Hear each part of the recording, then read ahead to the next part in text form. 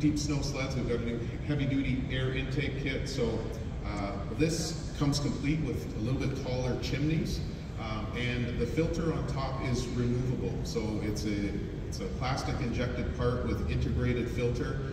If the filter gets plugged up at all, you can basically unclick it when you're on the side of the mountain, give it a little tap, it clears out. Underneath, if you do remove the outer filter, there's a secondary filter in there in case anything did fall in, but really nice improvement, real heavy-duty, durable setup with this kit, and it'll retrofit on this current year's sleds.